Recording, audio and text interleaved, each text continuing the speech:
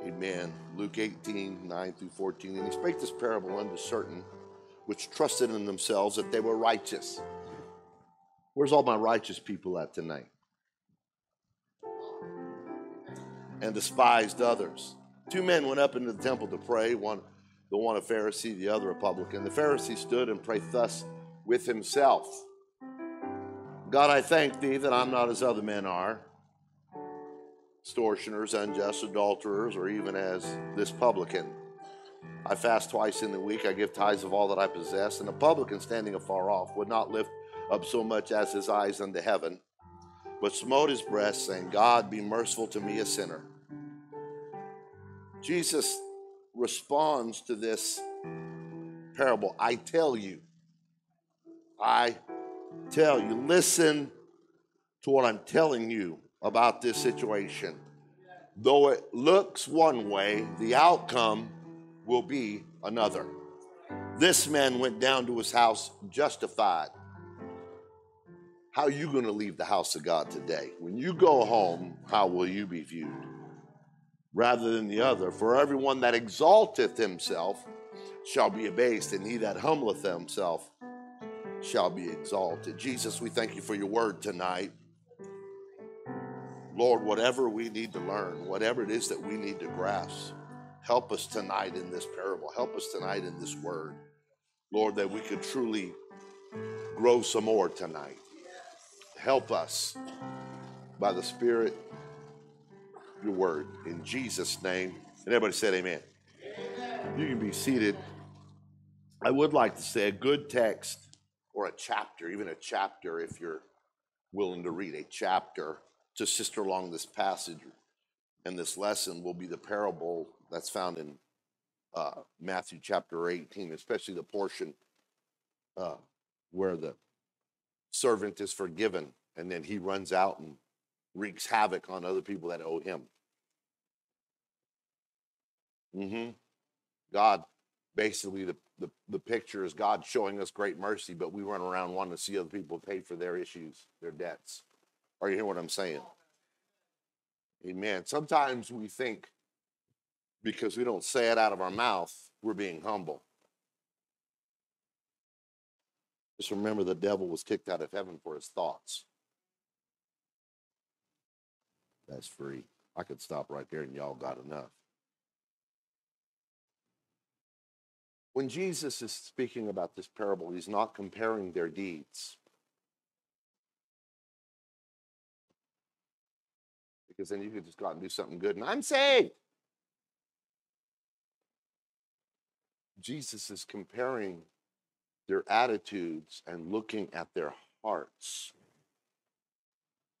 We've learned back in the Old Testament teaching that when the Lord spoke to Samuel and said, look not on the countenance or the outside or the expression or the attitude, the height of his stature, because I've refused him.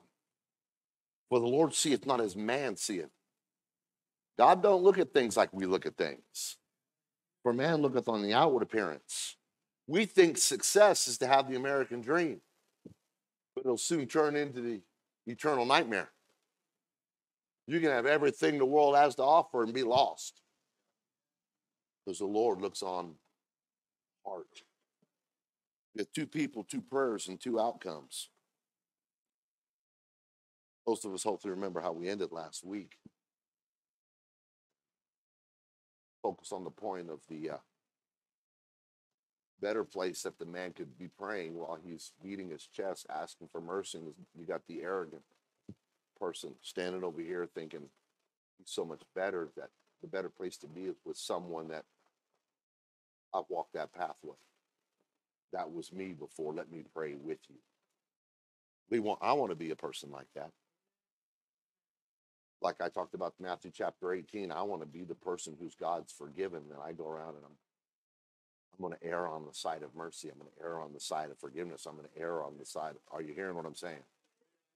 You know, let me say this. One of the hardest things as a pastor is to work with people that are in trouble.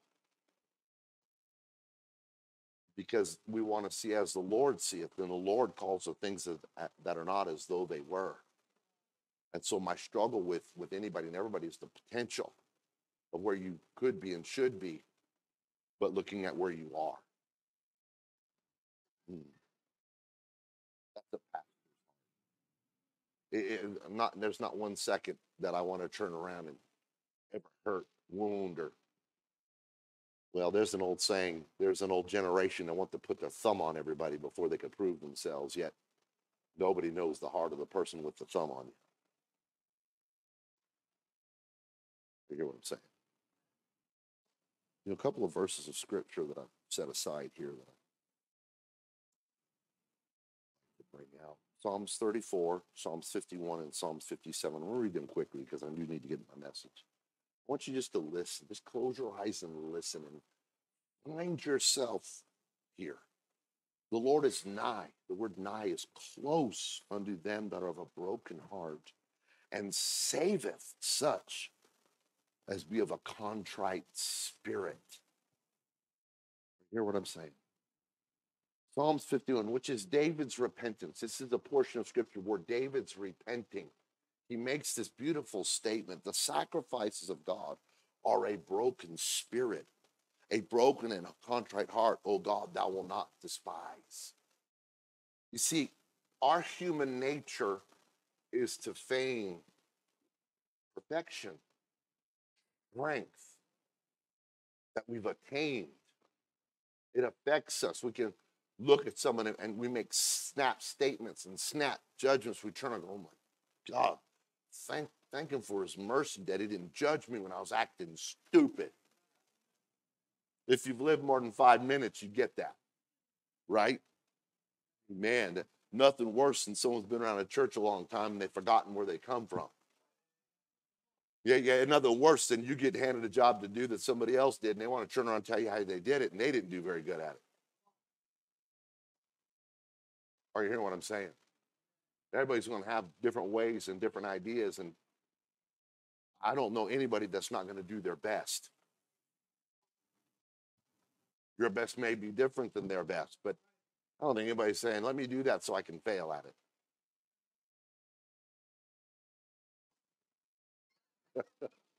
Let me get married because I want to see what a divorce is like. Let me get that job because I want to know what it feels like to be fired. You ever realize that sometimes human ideology makes a complete fool out of us? We want to stand before God in his mercy, but we walk around in our arrogance. Oh, I'm in church today, just be glad I'm here.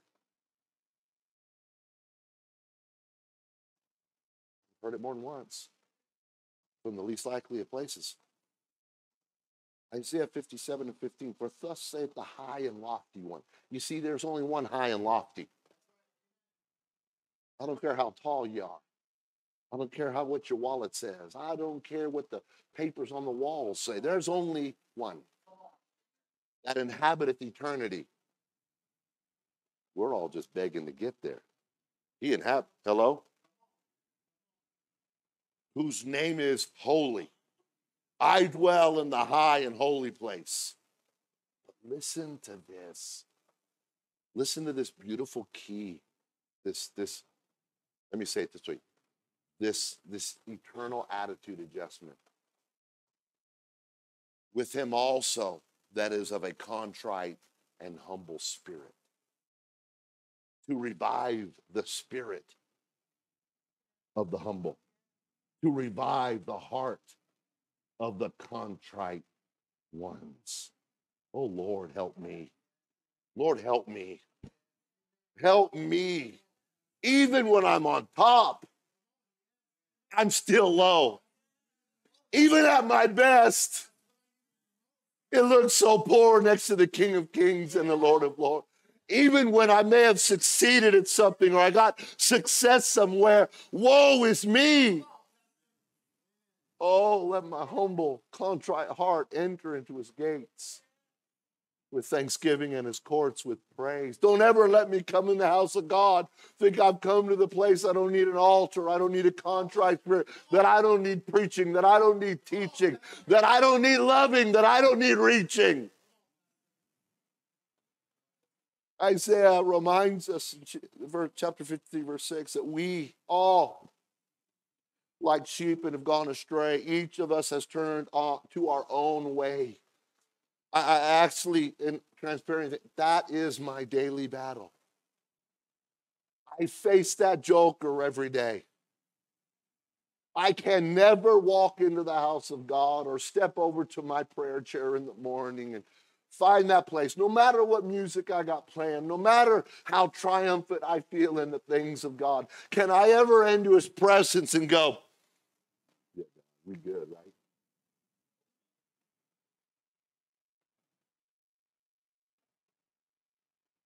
I know you're glad I'm here, Jesus. Oh, let me go to the church, make sure everything's running good. Let me just find some little message to teach these little commoners. I got something I think the church needs to hear. Oh, God, what are you saying today? Yes. Oh, God.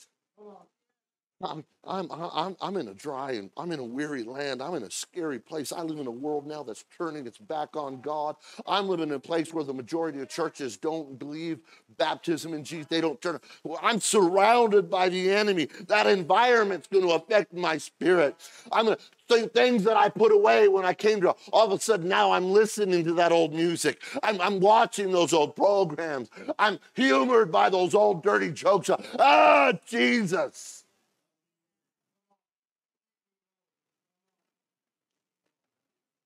All we like sheep have gone astray. Each of us has turned our own way, and the Lord has laid on him the iniquity of us all. Anybody here not need Jesus? Luke 14 and 23 says, and the Lord said unto the servant, go out in the highways and edges and compel them to come in, that my house may be filled. It's going to be impossible for us to focus totally on the kingdom of God while the world has us constantly focused on ourselves. I know so many people think they got it all worked out. But listen, if your prayer closet's empty, but your storage closet's full,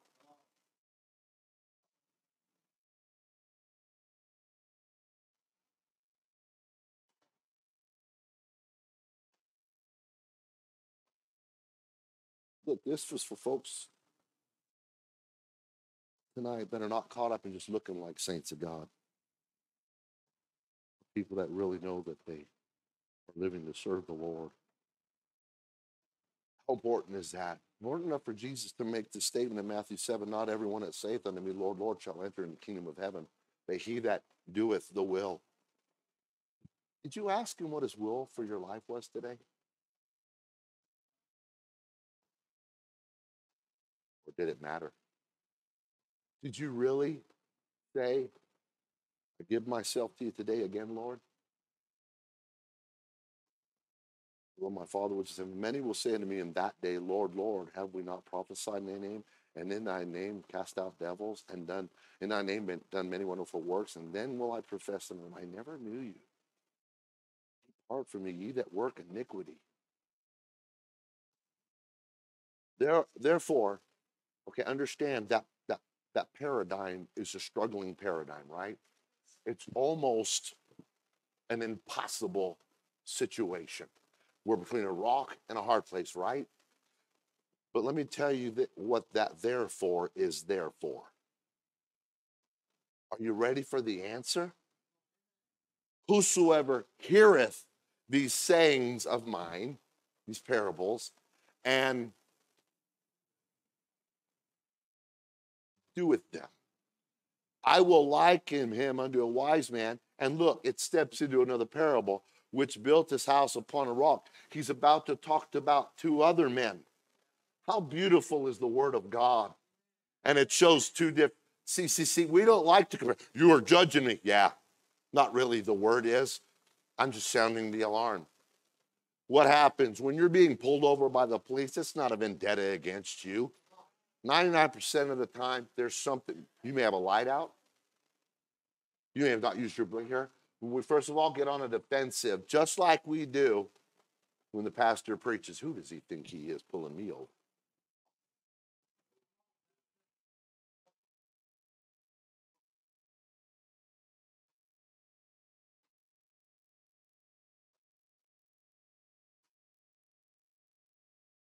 I'm not going to finish the one on the two builders. That's for another night.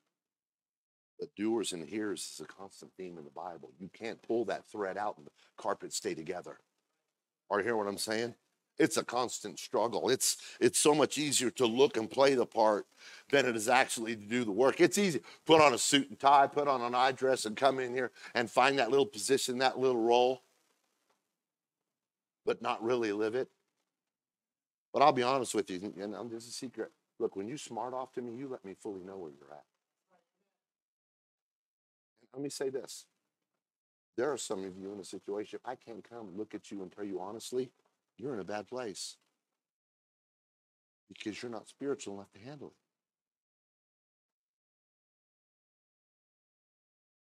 It's true. You know how I know?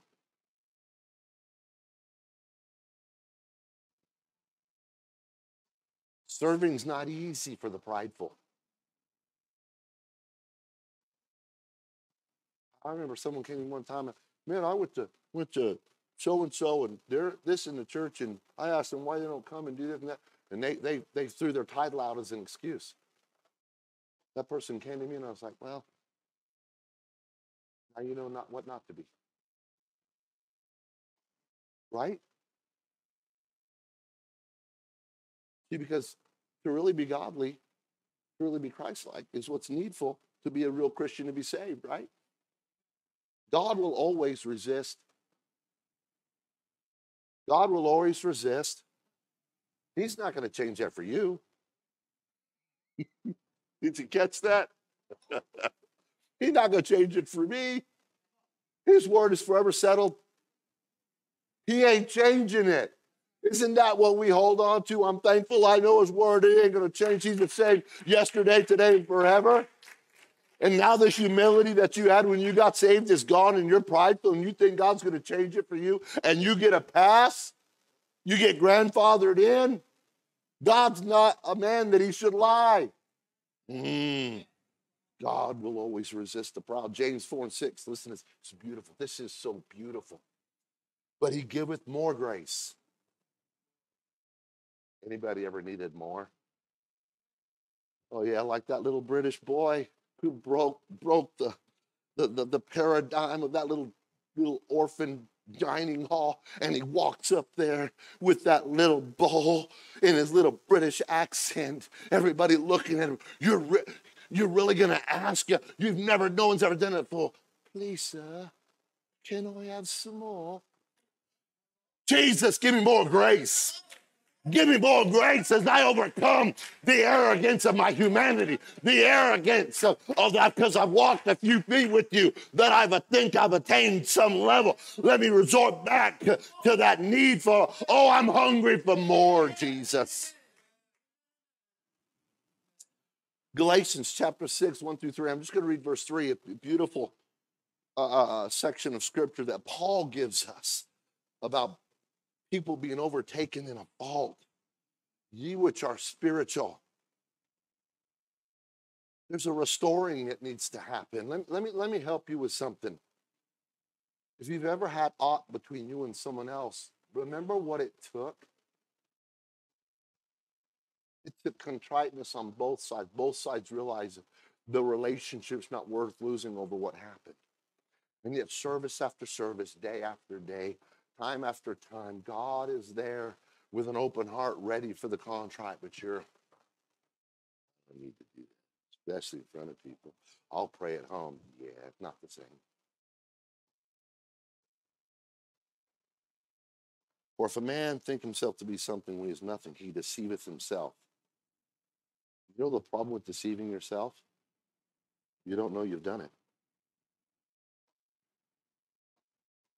Well, the Bible says, I give you pastors after my own heart. That's why it says iron sharpeneth iron. You have to honestly ask yourself, is there somebody, hopefully it's the pastor, that can look right at you and say, hey, because if you can't be approached that way, you're in the greatest danger for your soul that you can be in. Pridefully deceived folks have a tendency to feel so privileged that they go so far even to thank God for not being like other sinners. Yeah. That's kind of like that's like finding a fly in your lunch. Don't see the problem with the prideful that it is that their pride has deceived them is it's the people around them that suffer. Because the moment you get that kind of thinking or thinking you're better than someone or you could do better than someone is the moment you've lost that connection with Jesus. Because you're not supposed to be comparing yourself to them. You're supposed to be comparing yourself to Jesus. How would Jesus treat that person that you're railing on? How would Jesus treat that person who you're bagging on your way home from church from or from work from? Well, if you hold the title, you better live it because God's going to hold you to it. You don't get a pass. He's not going to change the resisting the proud for us. Because if you're too big to serve, you're too small to lead. Jesus is always on the lookout for people with a servant's heart. When you look at throughout the scripture what he used and pulled someone, I don't know, what are you using them for? They're weak, they're pathetic. Exactly. Like Saul, man, when you were letting your own eyes, I could do something with you. But now look, I've helped you for a little bit, and all of a sudden you're arrogant and proud, and you think you did it, and you think you got it, and you say, you forget. I never want to forget how bad I wanted in this thing. I never want to forget I wanted in this. And I'm not just talking church. There was a time in my life when I felt the call to preach. But see, when you get a call to preach and minister, God doesn't raise you up. He crushes you.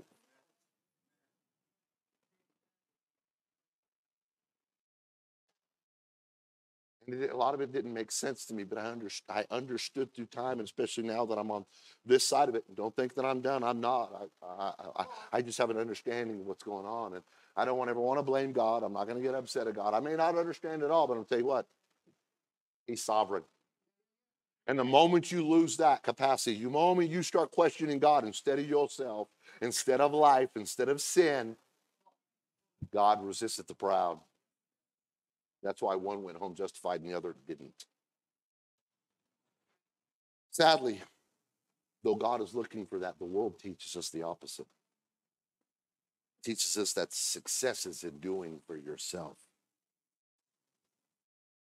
I'll never forget a great man of God, a great singer, someone almost possessed the ability the moment he sang the first note. You could feel the Holy Ghost. Merle Ewing just had a way when he sang that zipped my heart. It may not mean nothing to you. You don't even know him. I'm thankful I got to be around him a little bit, not near as much as I felt I could have benefited from, but I remember hearing a story that they're in a building program. And he turned around and did the opposite of what success said. Turned around and gave their building fund money, as the Lord told him to. You know why we still talk about him today, and people in my circle still? Because he lived that way. The world, when you live for the world, as soon as you're gone, you're done. But you live for God.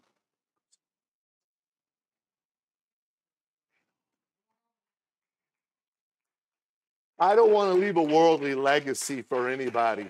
I want to leave a godly one. And I'm going to do stuff that's not going to make sense to everybody. In fact, I'm not looking for your approval. I'm not looking for anybody's approval. I want to be approved of God. I may do stuff. What are you doing that for? I'm doing my best to follow Jesus. Are you? Matthew chapter 25, he makes a statement to people, and he says, then shall he answer them, saying, verily I say unto you, as so much as you did it not unto one of the least of these, you did it not to me. If you bypass the opportunity to do good when it's your hand for others, and you don't, but you never bypass an opportunity to do well for yourself, you send God a pretty clear message. It's easy to say no to God, but not yourself. You turn around and justify a bottom line in what's safe. Let me tell you what, if you do everything that's safe, I doubt if you're saved. The Bible's full of people, the people that didn't work out were full of risk. They were attacked by the religious. I've had people put fingers in the face and just walk out on me, and that's fine. I'm not going to judge them. I just know that sometimes you need to realize I have to work out my own salvation with fear and trembling, and never let how someone treats me dictate how I'm going to treat other people, even if they've done me wrong. I had a beautiful lesson in the Holy Ghost this week by myself, and sorry guys, I'm going to go long, but I was going over a situation where I won't go in detail, but it's not the first, it's not the only, it won't be the last, whatever. And I was that thinking about how I could biblically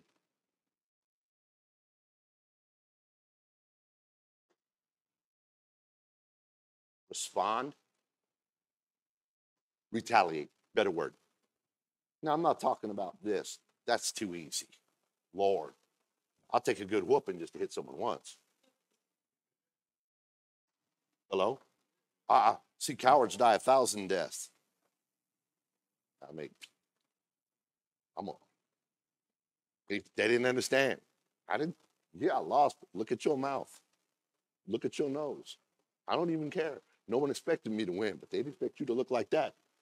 See, that's that old steep. That's why God didn't pull me out of the miry clay. I don't even belong here.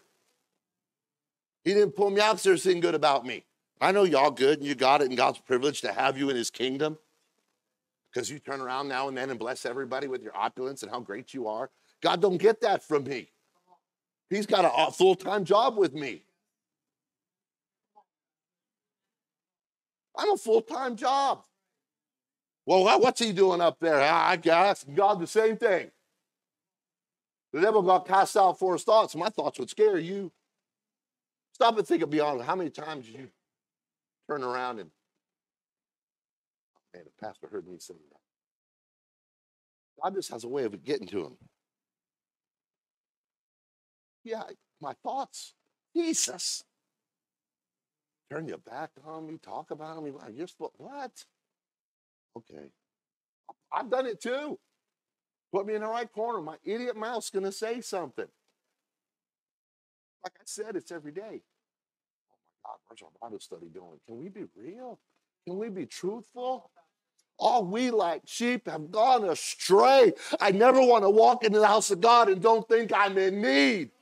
I need to give more and pray more and fast more and read more, humble more, contrite more. We live in a day and age, people walking in and out of church, not changing.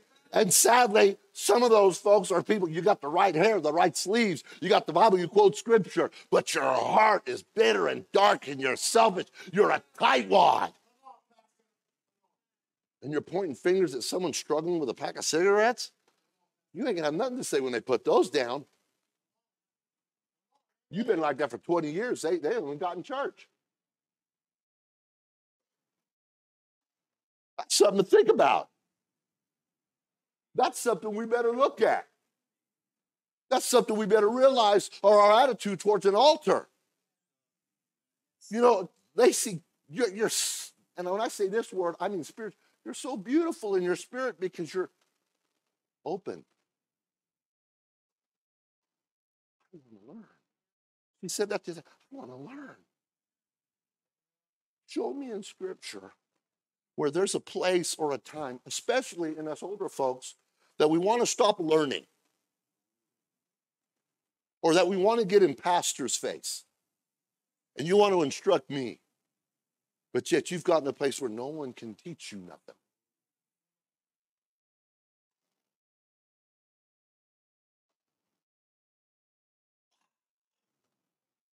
Now, I'm going to be honest with you. I think God had to make up for my deficiencies, and somewhere I believe I got an advantage on all of you.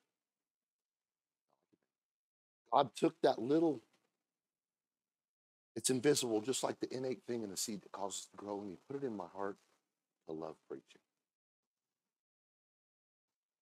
I was telling you about that incident about I wanted to retaliate.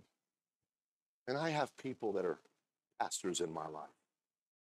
And I know you think you listen to a lot of me, but I listen to 5 times the amount you listen to. And you better just hear me. And so one of my pastoral mentors was preaching. He gets on this subject. And I'm sitting there, and I just start weeping. I just start bawling. I'm a pastor. Come on, I got this thing all sewed up, right? What am I even crying for? There's no sin in my life, right? Oh, God. See, I'm justified according to what the world says. But next to Jesus. I failed the mercy. I failed the grace. I failed the forgiveness because I'm turning around. I'm not acting anything like him with my thoughts. Two men went up to the temple to pray. One went home lost. The other went home justified. I don't want to go home lost tonight. I don't want to come here in the wrong attitude and leave lost. Some of you too prideful to stand and clap for that. Spiritual people are servant-hearted people. People who faithfully serve are humble people. Truly spiritual people are looking to be humble, to be changed, to allow God to take them to places they've never done. That costs them. Go look at the Good Samaritan. That's what the story's about. He's got plenty of people, even in the house of God, that walk by the need, that criticize what's going on. But he's looking for that one, the least likely. The Steves, the Lacey's, the Coreys, the Lawrences, the Chris's, the Joes, the Eddies, the Deborahs, the Ericas, the sister, the broken people that realize, oh God, I'm a sin. Don't ever think that now I got a pair of polished shoes and a belt to hold my drawers up and a nice jacket, that I found anything, that I can pay my bills, that I got some food in the fridge. He's not looking at that. He's looking at who you feeding, who you loving, who you reaching, who you standing by, where you going. Are you compelling anybody? Or is your arrogance a stench in his nostrils?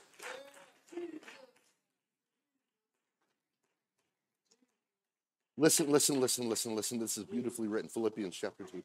And it's going to be a third nighter. Oh, Jesus. Philippians 2. Listen. Listen at this man. If there be therefore, there's that word therefore again, any consolation in Christ. You need consoling. He hurt me. I want to retaliate. I'll be bitter the next 30 years of my ministry because someone did me wrong. I got a right to be this way. If any comfort of love, if any fellowship of the Spirit. Look, you and I ain't going to fellowship spiritually, so who's he talking about there? Really enjoyed your spirit today, honey. If any bowels and mercies fulfill you my joy, that ye be like-minded, having the same love, being of one accord and one mind. Listen. He's going to get into our wheelhouse. He's going to step into the car with you, the bedroom with you. He's going to step into your mind and heart. Let nothing be done through strife or vain glory, but in lowliness of mind, let each esteem other better than themselves. You can't do that if you're gossiping. You can't do that if you're criticizing. You can't do that if you're complaining. You can't do that if you're offended and ought all the time. Just be glad I'm here.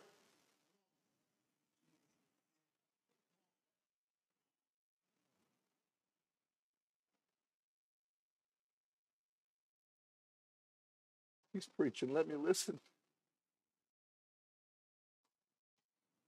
Brother Bruce is preaching. Ain't no one, look, I don't want him to be like me. I got me all day. Thank God for the simplicity and the joy and the excitement and the transparency of a 60-year-old that looks like he's 30 getting behind this pulpit, and forgive my vernacular, but helping some of you old fuddy-duddies realize You're not dead. Quit acting like it.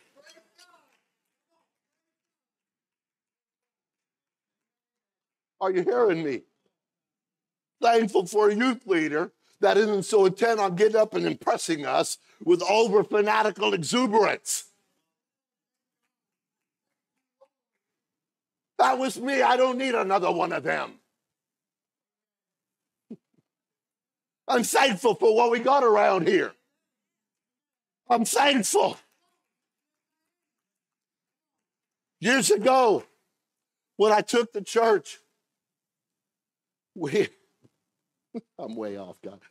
I'm sorry. I'm sorry, you online. I'm not being all eloquent.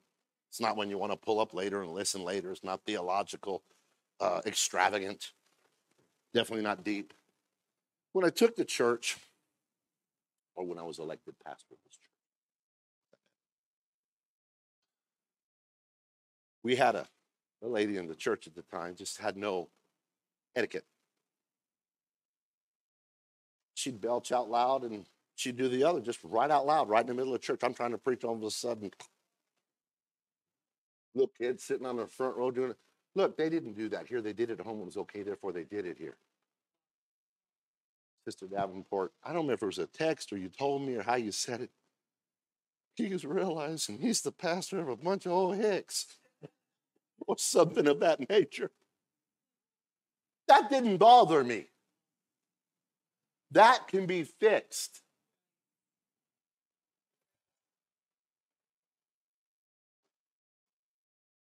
Etiquette can be taught.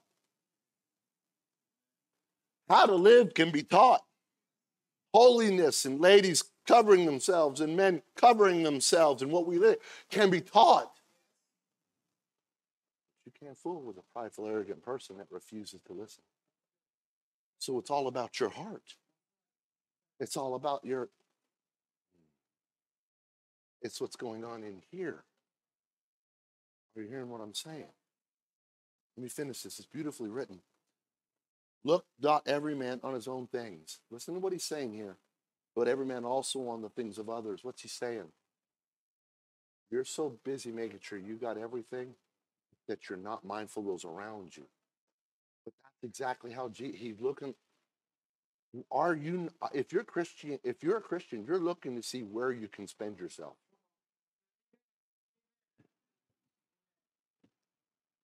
If you're like this, well, I don't know what that's going to cost. You've missed it. God hasn't blessed anybody for them to be blessed. He blessed them to give through them. And if you don't see that in Scripture, you haven't read it. Are you hearing what I'm saying?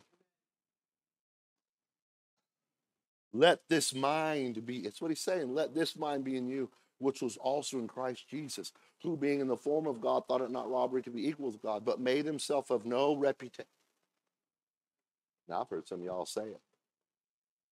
My family name, my name, it may echo the halls of earth, but it ain't in the halls of heaven.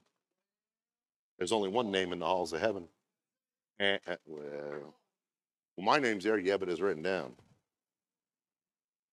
Hopefully we'll remember it when we get there. Hopefully it's still there, not blotted out. There's only one name echoing in heaven. And it ain't yours. And it ain't mine. It's his, Jesus. And took upon him the form of a... How much like Jesus are you tonight?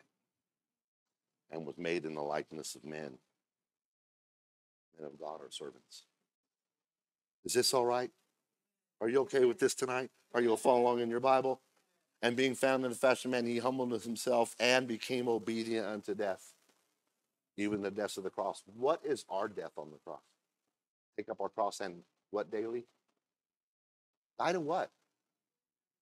To what? Die. What do you mean die? What? What? Die?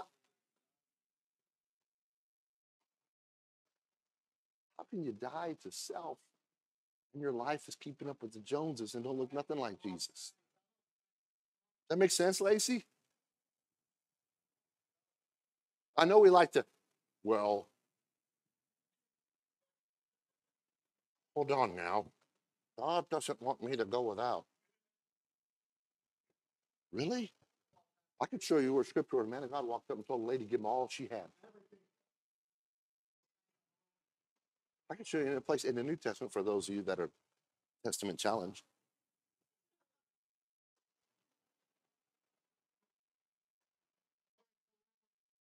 I'm here all week, babe. He asked his disciples when they were watching the money, put the money, then he put in 2 mites. Who gave him most? Gave all. See, because I've said this statement before, but some of you actually really need this to sink in. It's not what you put in, it's what you have left. And if it don't hurt, it probably didn't help. I know some people, your pride, that's why that battle's there. Pride is, well, I got to look like a success. Yeah. Show me people in the Bible. Jesus looked like a real success about the 6 o'clock on, let's read about all that. Let's go. Job was blessed. Oh, God took it all from him. What made him blessed? You realize he had all that, but he never lost his connection with God. And if you read it, you actually find he goes and he sacrifices. A sacrifice costs you for his children. He wants his children to see where his priorities are. It wasn't in the stuff. It was in his relationship with an altar.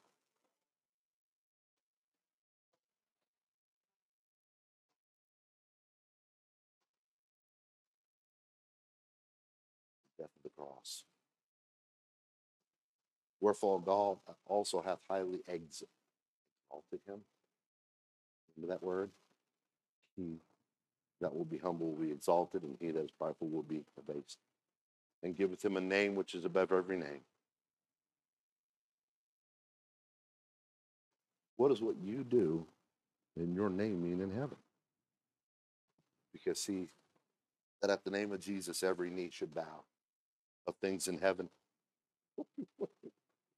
things in earth, things under the earth, and every tongue should confess that Jesus Christ is Lord to the glory of God the Father. Jesus is very clear about what it takes to be a disciple. Jesus said, since many men will come after me, let him deny.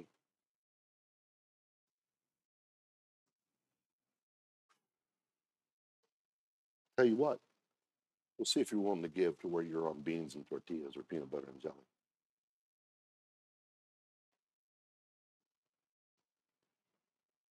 See, that messes with some of your thought. You don't think God calls for that. God ain't asked me to do that. That's fine. He says, if any man will come after me, let him deny himself, take up his cross and follow me. For whosoever will save his life shall lose it. Whosoever will lose his life for my sake shall find it. And then here's the kicker. For what is a man profited if he gain the whole world and lose his own soul? So he is talking about salvation. He is talking about an attitude and a demeanor that is salvational and eternal, and one that is damnable and hellish. But what shall a man give in exchange for his soul? And this whole concept is diametrically opposed to worldly thinking. It does not fit in today's society. I have no problem understanding why people walk out of church saying, I can't do that. But what I can understand is people full of the Holy Ghost, they'll be living for God for a little bit, says they can't do that. Paul, in speaking to his Bible study student, listen to this. He's speaking to his mentee. He's the mentor. He has a mentee. 1 Timothy chapter 1, verse 5. Understand, he's mentoring. Corey, this is like me speaking to you. This is a faithful saying and worthy of all exception that Christ Jesus came in the world to save sinners, of whom I'm chief.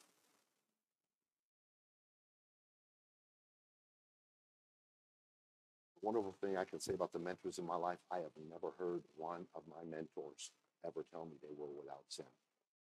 I have never heard one of them act in an arrogant way that there ain't no sin in my life. Never. Not one mentor has ever said that to me. Because Paul not only made the statement, but let me clarify again. He said it to the person he's teaching. Corey, I'm not perfect. Church, follow me as I follow Christ. As long as I'm following Christ, follow me. But if I don't, you're on your own. Humility is held together by honesty. Hey, Tim, your son, God did not place me in this calling because I'm issue free. I'm not mentoring you because I'm perfect. I'm mentoring you because I'm familiar with the honesty that it takes to working on overcoming my daily flaws. I'm not qualified because I'm perfect. I'm qualified because I understand I'm still in the process of overcoming my flaws. Because you're in deep trouble, Timothy, the moment you don't think you need outside help to stay right with God. No, hold on, sit down. Brother Bruce, you come here. The last 2 times you tried to outthink me, I just want you to stand and face the crowd. You're on the cross, but I need you to nail yourself to it. So nail this end of the cross. Man, that's a weak cross. Get that thing up there, man. Because if I'm building you a cross, it's going to be more than that. Okay. Now nail the other hand. Only him. You could probably just about do that. You can't, guys.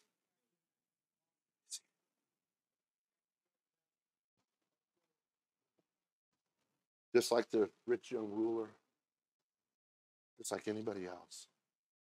You all need someone to walk up and say, hey, wait a minute.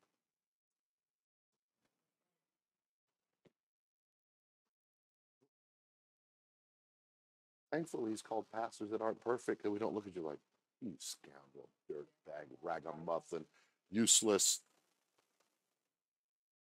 If you were only like me, follow me. I follow Christ, and I find myself at an altar. Not my will, but thy will be done. Jesus could find himself at an altar.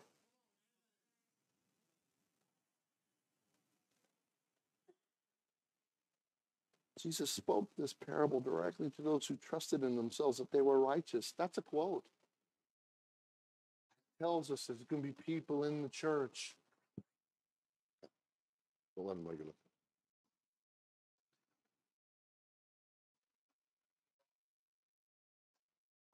Think they're righteous. You think you are. You really think you're righteous. Oh, wait a minute. I've been there.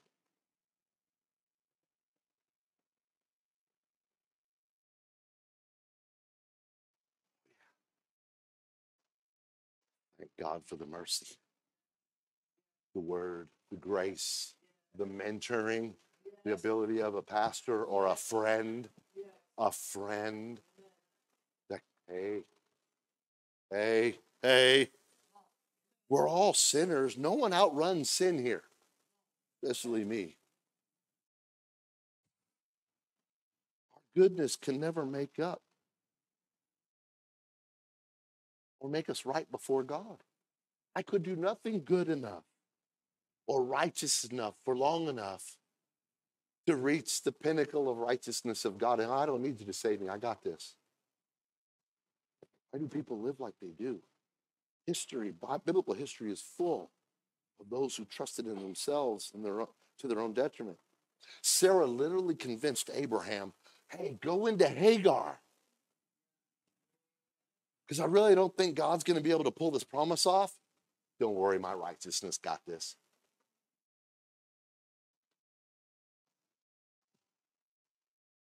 See the church? Oh, God, I don't know if you, we got this. We don't need God in our services. We don't need the Holy Ghost to move. We don't need the Word of God. We don't need to pray. We got Facebook. You don't know what's going on spiritually. You know what's going on Facebook, but not FaceTime in Jesus. Peter, in his arrogance, said, I'll never deny Jesus.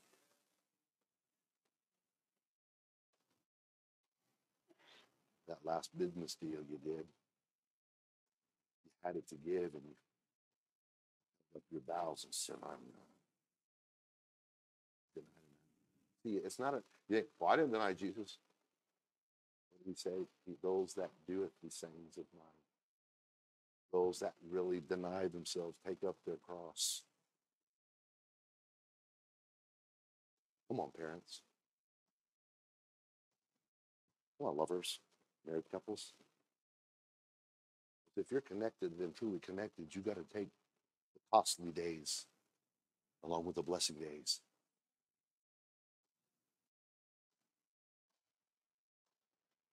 Listen, and this is pastoral for the church, and I got to wrap this up. If you're anything in this church, even if you run around with a title that I'm no longer going to call you,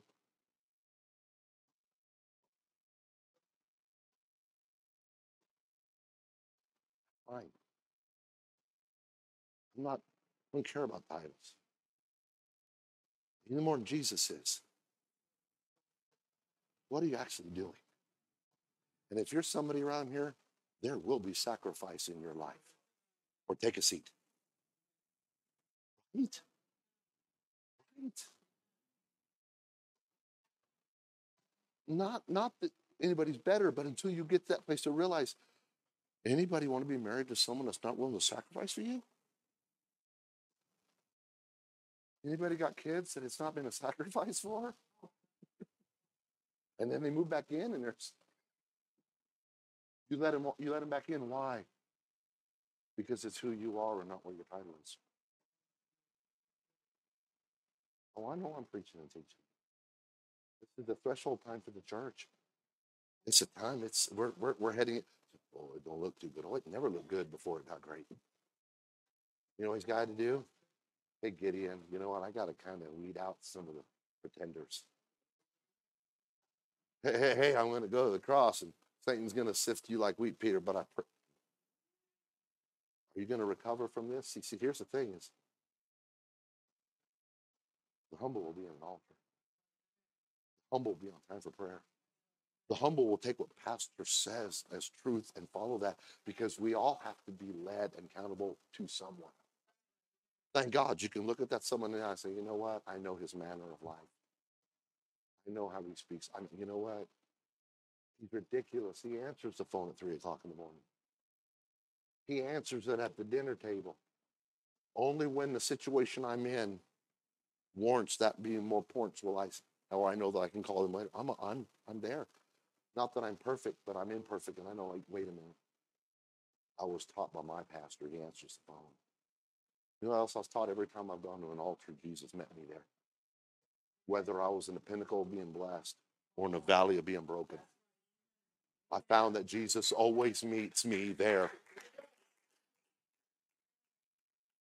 You must understand that true righteousness only comes from God and not any one of us. Paul says that he wants to be found in him, not having my own righteousness. Hear that again. I want to be found in him, not having my own. You know what? Check your righteousness, please.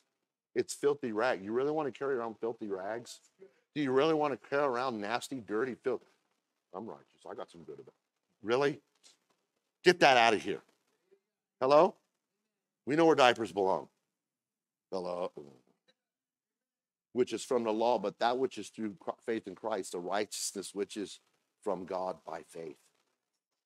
Because that lets us know that we have human responsibility. Faith without works is dead. And understanding is that we understand our human response does not earn salvation. Listen to me, listen to me. You could never do enough good deeds to earn salvation. No, not your grandma, not your grandpa, not your grandbaby. No one can earn salvation because they're good or you just think they're fantastic.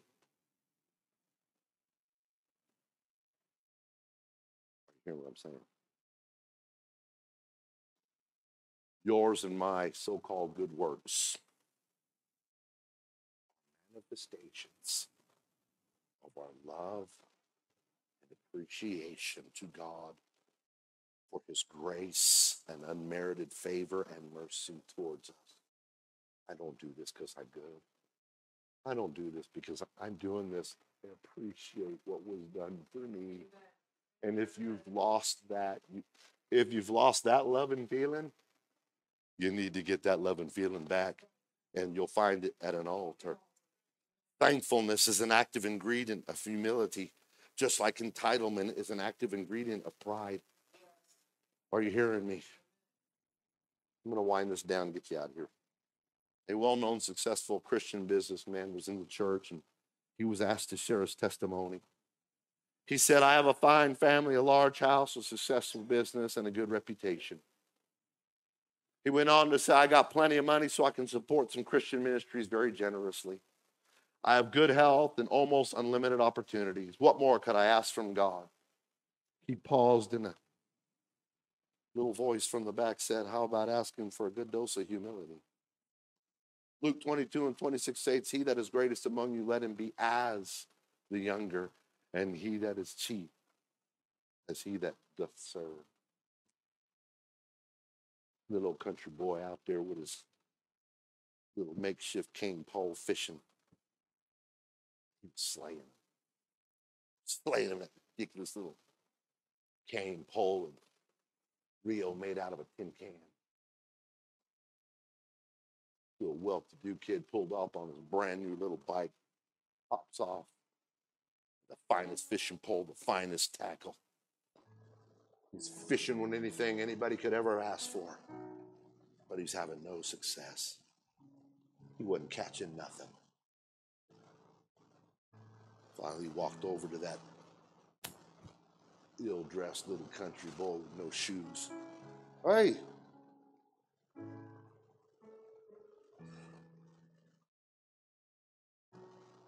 how are you having all this success with this old cane pole and tin can reel? The little old boy looked up at him, missing a couple of teeth. It's a secret my grandpappy taught me. The secret is I keep myself out of sight.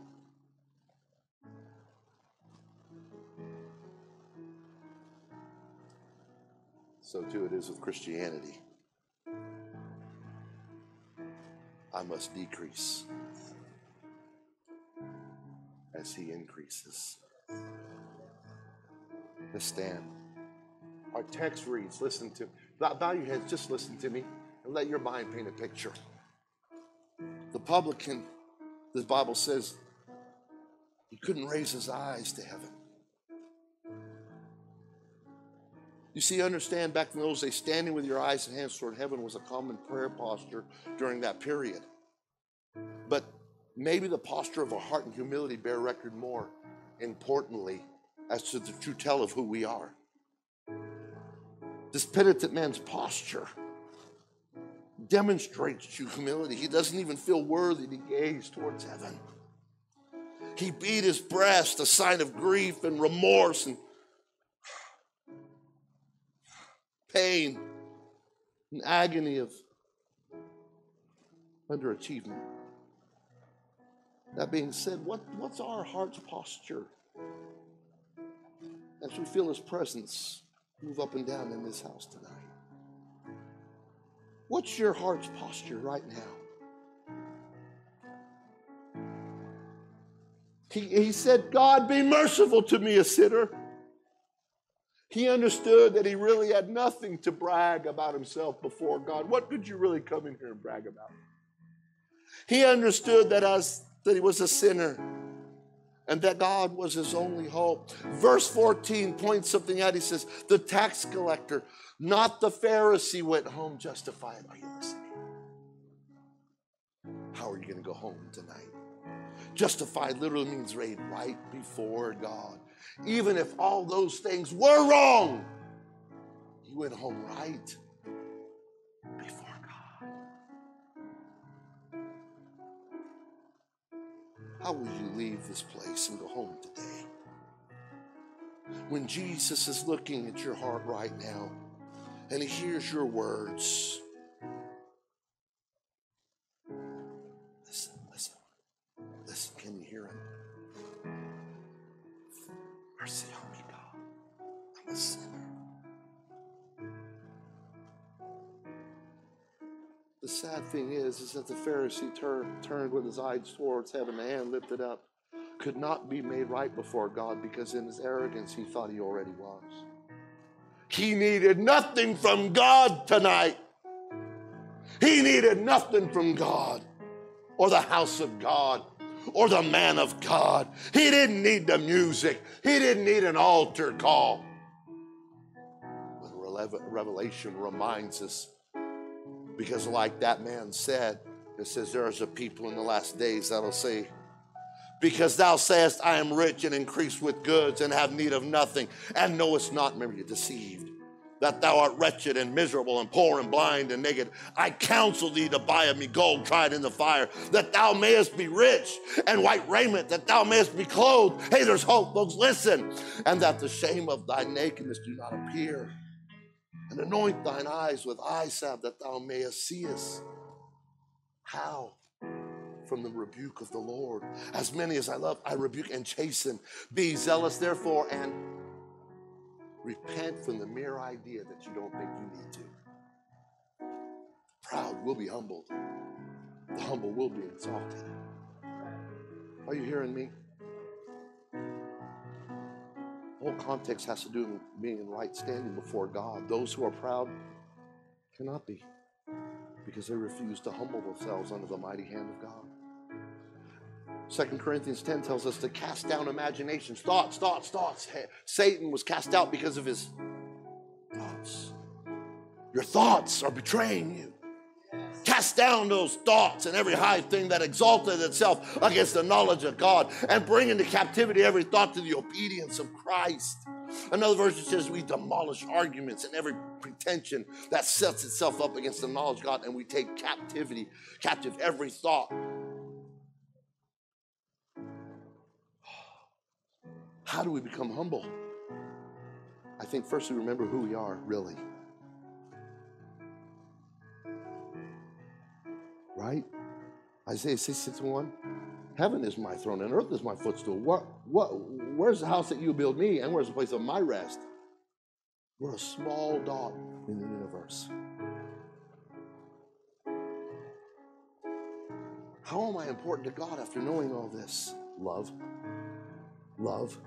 For God so loved. Love.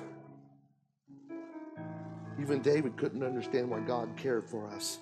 Psalms 8:3-4, when I look at your heavens, the work of your fingers, the moon, the stars which you have set in place, what is man that you are mindful of him, and son of man that you care? He's provided for you, and now you turn around and think you did it? As you look at everything God has made tonight, as you contemplate absolutely all that God has done, is it not absolutely amazing that God cares for us so deeply? Aren't you? Is there anybody thankful that in the expanse of the universe, he knows you and I tonight, and he cares?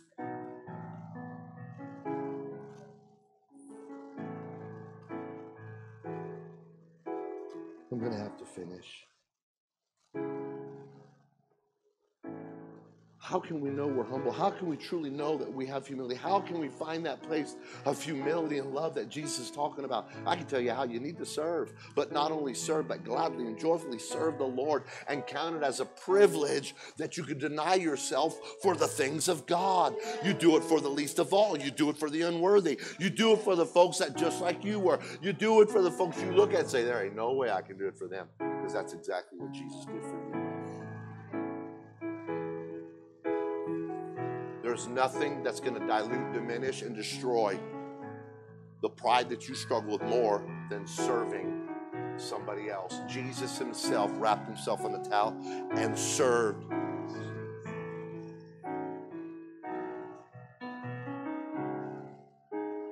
I want to close with this. One night in a church service, a young woman in the crowd felt the tug of God on her heart.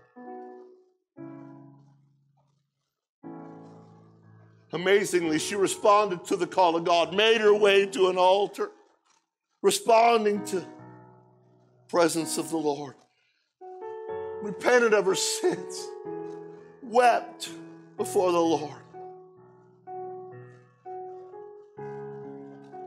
She was then baptized in Jesus' name and gloriously filled with the Holy Ghost, evidence of speaking in other tongues.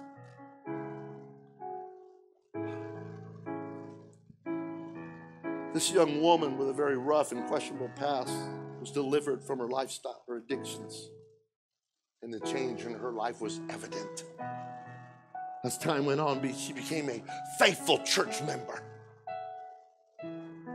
involved in every church ministry she could, teaching young children, doing Sunday school, involved in the youth department, singing. She grew and developed into a beautiful young lady of God. After a while, this faithful young woman caught the eye and the heart of the pastor's son. The relationship subtly grew and it blossomed. They did everything the right way. They were above suspicion. They carried themselves properly.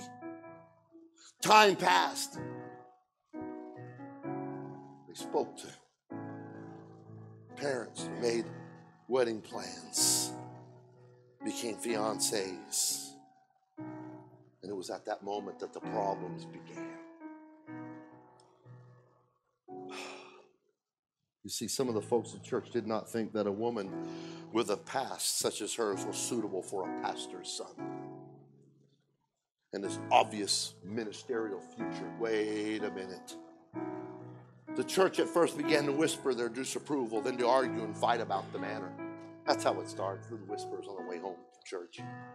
Then argue and fight. Then it starts breaking out actually in the church, this side and that side. Things became so intolerable amongst some of the church folks, so they decided, we better have a meeting. At this meeting, the people made their arguments and tensions grew.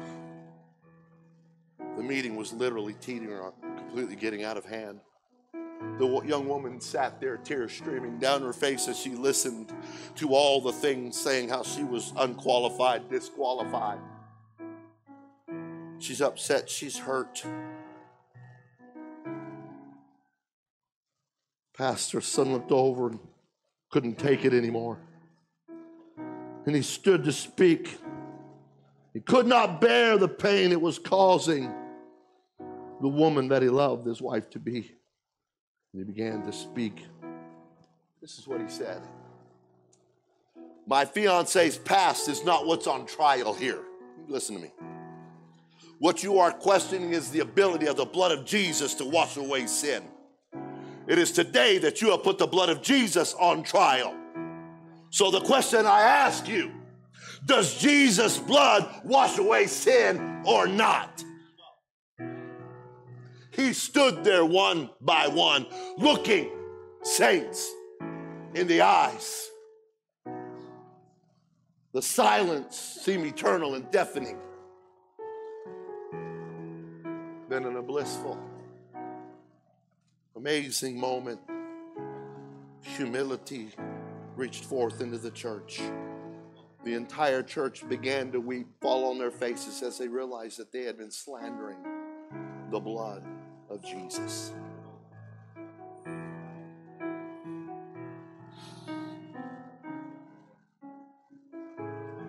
Today, even in our best state of Christianity, we bring up the past and use it as a weapon against our brothers and sisters. Because someone does something differing than our opinion, we actually have so much pride and arrogance, we talk against it. Instead of esteeming, hey, I'm with them. That's my brother. That's my sister. That's my pastor. That's our Sunday school teacher. That's our youth leader. That's our girl. That's our boy. That's it. That's Souls Harbor saying. That's the first lady. That's the pastor's daughter. Get your hands off them. That pastor loves them. Don't you talk about the garden. Don't you talk about Chris and Hannah. Get your hands off Lacey. Get your hands off the Shaka Bowers.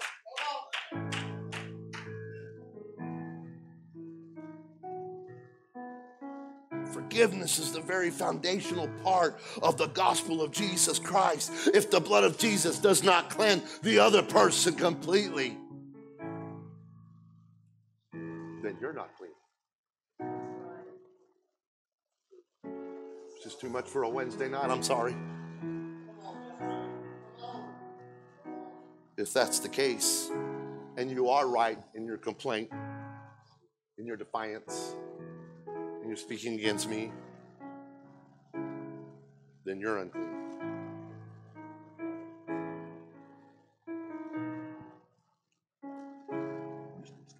I'm going to need your help. I need your help. Because I don't sing good, especially after preaching. I'm tired. What can wash away my sin? Nothing but the blood. Come on, somebody. What can make me whole again?